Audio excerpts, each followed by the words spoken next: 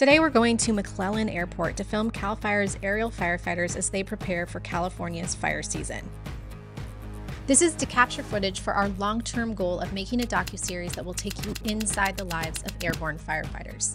Getting here has been over 3 years in the making, and this is the first time that we've had the opportunity to see how CAL FIRE's aerial firefighters train and prepare for the coming fire season. We're also testing 2 new cameras. Watch to the end to find out which one we send back. The C zone is black, no light.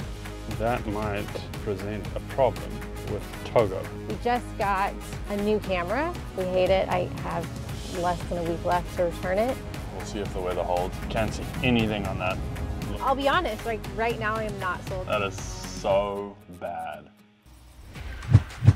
Every year to prepare for the coming fire season. CAL FIRE's aerial firefighters do recurrency flights, and new crew members start their training up at McClellan Field. So today we're headed from San Diego to Sacramento to document their preparations for our docuseries. We got this Airstream to be close to the action during fire season, but it's had problems since we got it, and today was no exception. The C zone is black, no light. It's either an electric box here, an electric box there, or it's a connection in the C zone itself. Okay, well, Yaku's working on the control panel. Let me quickly tell you about McClellan. McClellan opened in 1936 to support the war effort. It was a repair and maintenance facility for wartime aircraft, but after the Cold War ended, it was no longer needed.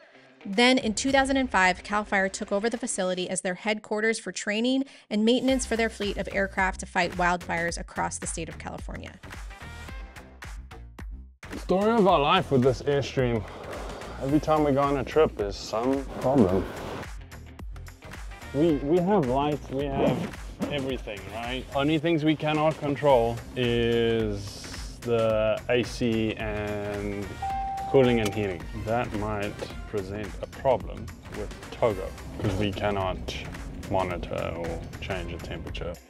Feels like this Airstream's falling apart and it's only a couple of months old.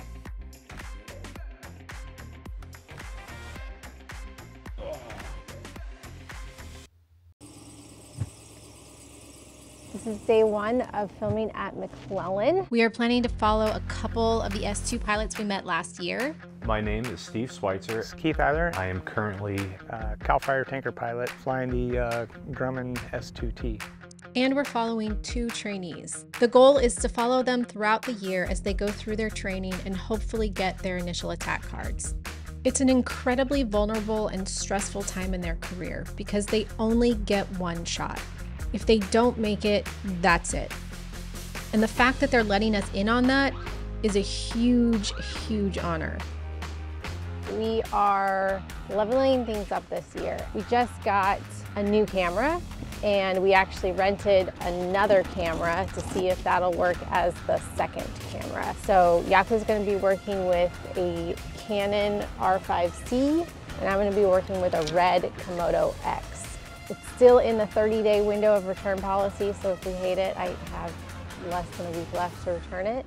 I'll be honest, right now I am not sold. That is so bad. We'll see if the weather holds. It's a little gray. Okay, good morning. The time is 9:25. We'll get started with a little weather brief. Okay, the weather at McClellan is 180 at 6, 7 statute miles, overcast at 700, so we're parked for the time being. We'll give it till about 10 o'clock, 10:30. Take a look at the weather, go from there. My name is Brad Baker. I'm the lead instructor pilot for Amentum on the CAL FIRE contract. What are we up to now? 88 pilots, I believe. 70-something airplanes, mostly fixed-wing air tankers. And the way we train here at CAL FIRE is anybody who goes to a fire in an air tanker has to have an initial attack card. Initial attack card is basically a license to fight fire unsupervised. So they get to the fire, they can fight it tactically, set up the airspace, all those things unsupervised. It's not so much a flying job, it's more of a firefighting job. We're teaching accomplished pilots to become firemen. That's basically the initial attack card. And I would say there's probably less than 125 in the world. We have 42 initial attack cards here. I'm biased, and I will say that yes, I would think that these are some of the most elite pilots in the world. Currently we'll have 10 trainees. Our training is incredible. We have an instructor cadre. There's 11 of us now. Typically to get there, you have to have 5 seasons as an initial attack pilot and over 100 hours in specific airframe. We've all kind of got together over the years and made training really, really good.